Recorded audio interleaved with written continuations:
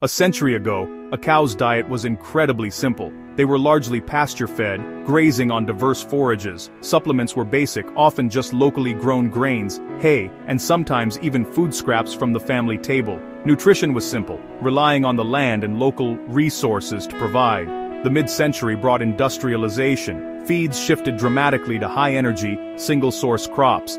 The invention of hybrid corn led to the massive adoption of corn silage, fermented high-calorie feed as the primary energy source.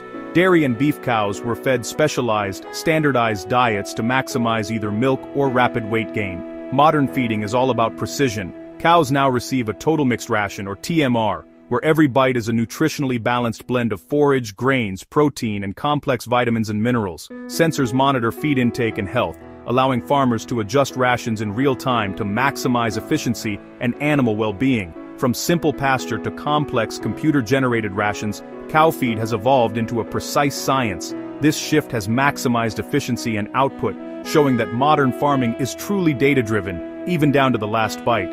Share your feeding strategy and subscribe for more farm insights.